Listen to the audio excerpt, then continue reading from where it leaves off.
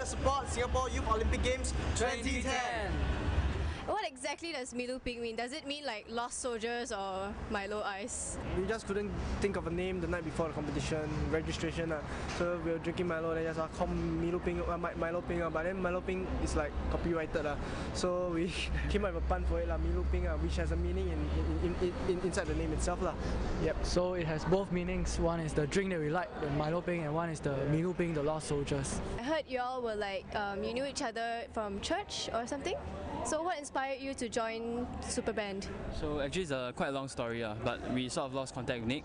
So in order to have like sort of a get back together, a fellowship thingy, so we just used the competition as an excuse to get together, and then somehow we won.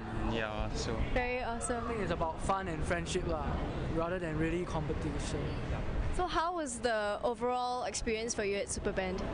I think it's a bit of stress, but most of the time it was fun because we didn't care about winning. It was just about beating yourself, bringing the band standard to a higher level. So yeah, it was fun.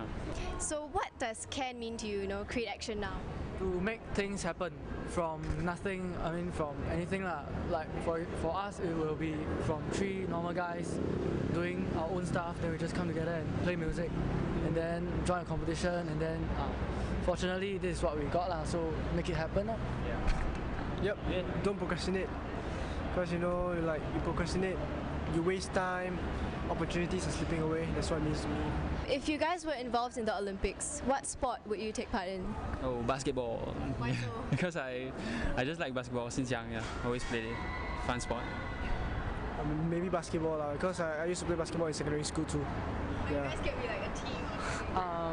For me, it's different. I love cycling, so I would love to join cycling. Yeah.